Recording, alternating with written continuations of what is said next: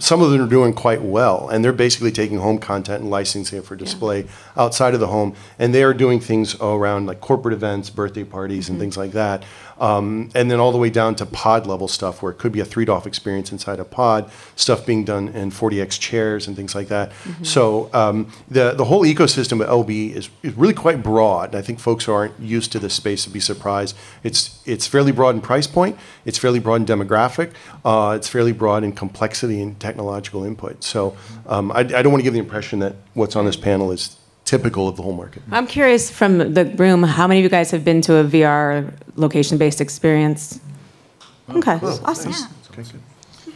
Very familiar here. I mean, I think you'll hear some naysayers say that location-based experience is a short-term fix for the lack of headsets out at home and in the home space, and that VR is really not going to hit scale until we get to that point where everyone at home can put on a headset and experience something there.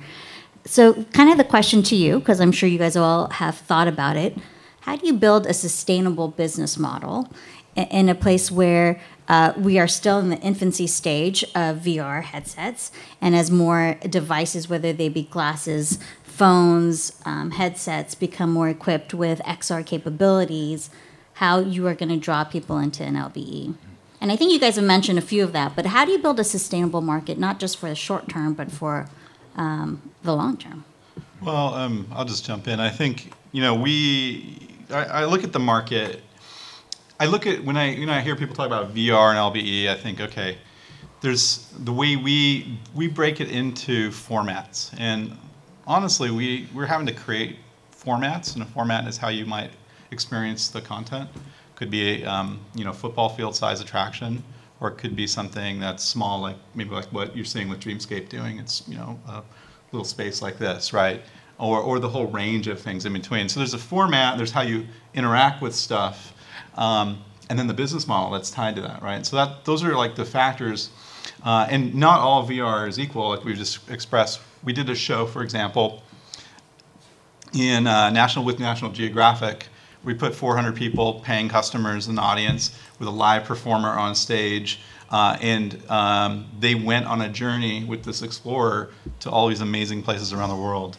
Antarctica with penguins, and Greenland, and Nepal, and we took a survey. 98% of people in the audience had never tried VR, and it was really a 360 video with the live performer element, and that was pretty amazing.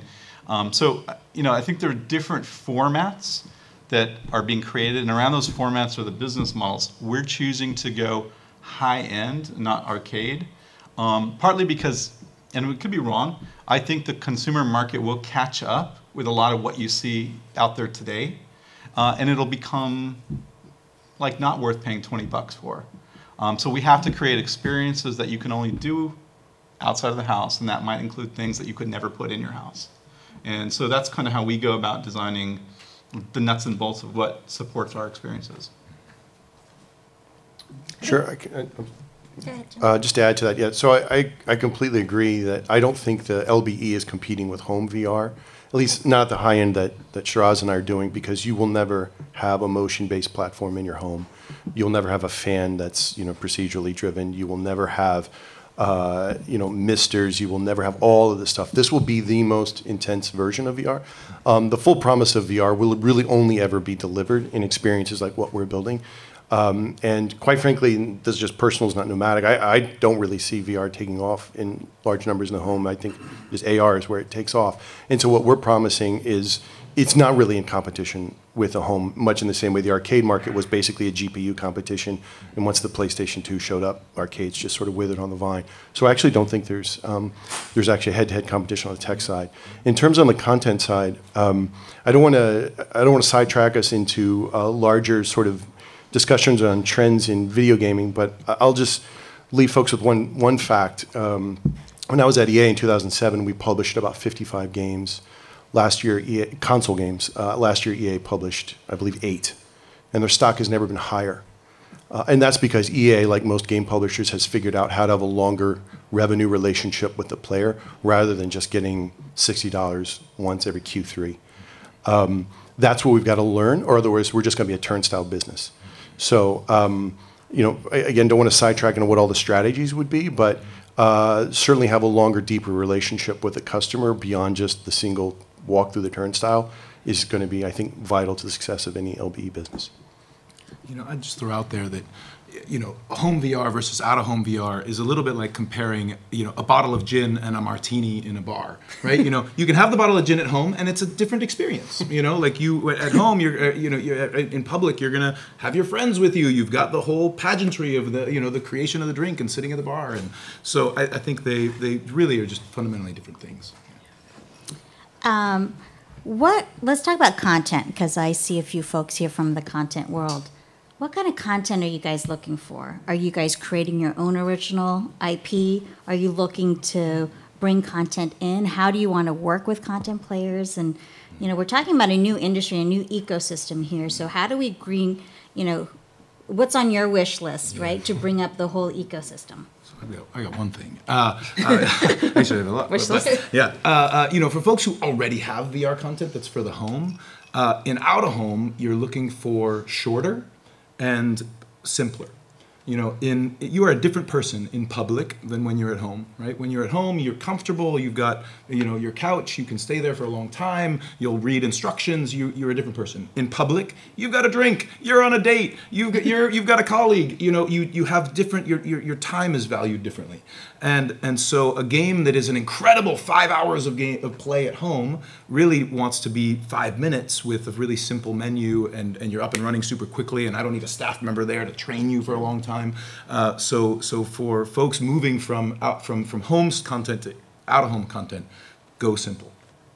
Yeah, I think that's a good point. I think, the other thing to consider is study the locations of where you're putting this stuff. So we spend a lot of time studying consumer behavior, whether it's in China or here in the U.S. or somewhere else, and in specific locations. And you'll even see, like even between Disney parks, they have return customer ratios are very different for the same attraction in the two different parks based on the type of people that go to California versus Florida for vacation. And so, like in some of our China installations, we have customers that are coming, it's like their only time in their life that they'll get to go on a vacation. And our partner and investor there, 25 million people now a year coming through these parks, and a majority of them this is their one big trip. And so I think understanding your customer helps you design whether or not the experience needs to be playable again or not, right? And so I think that's an important decision to make early on, is like, do we need to create content that can be played by the same local population over and over to be successful, or is it for the once in a every few year, once in a lifetime traveler? And so that's also important into your business model calculation. I think also one important thing, obviously here in LA, is that balance between really big IP that might drive people just by the known factor, versus it doesn't have to be versus and really exciting, interesting content that was specifically made for VR, and it's going to really pop in a much more interesting way. I went to the IMAX VR this weekend with my brother. He was visiting in town, and I took him there for the second time. And we did Life of Us, and it was he's none of this business. He's a professor, and last time we'd gone there, he'd done Star Wars, right? And so his reaction was, wow, that when I did Star Wars, that was a game.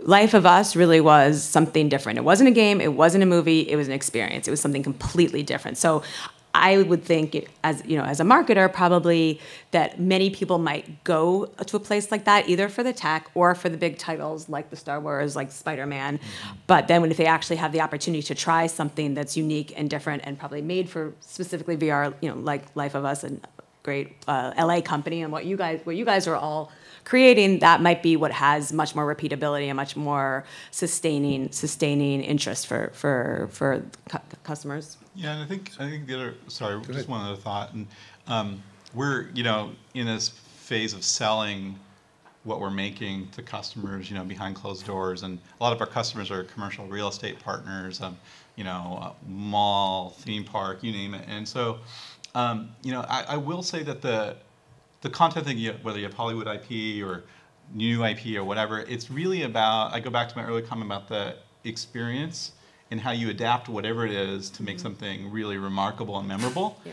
And I can say that most of our partners are looking for something that, you know, feels really special and amazing. And if it happens to be a movie IP or something great, they also want to see that translate well. Like you're capturing, you know, we like to say the ultimate wish fulfillment of the IP, whatever it is, to bring that to life and deliver that to the fans. And if you do that, you're doing your job right. If you don't, it falls flat. And so I think in the IP selection, it's what IP can translate well to location-based that furthermore could never be brought to life in the way that you only could do, you know, versus having it at home. And so I think that's important to consider in IP selection is who you're selling to and what they need to see.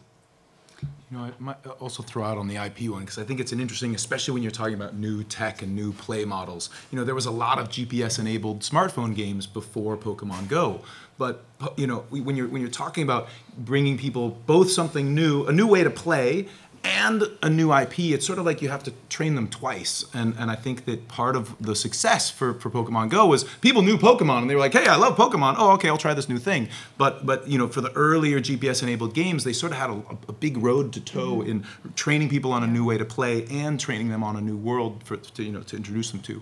And so I think, you know, I agree with Shiraz. You know, as you start to figure out, you know, what content to put on here, it might be that particularly for some new technologies, you know, a known IP that's a good fit for that helps to kind of reduce maybe the hesitation and the unknown aspect of To bring people in the tech. door the first time, right? Exactly, And then maybe right. they'll try some of the other Some of the ones other stuff. once they're engaged. But that's a great point around marketing, right? And I think oftentimes people don't talk about marketing enough because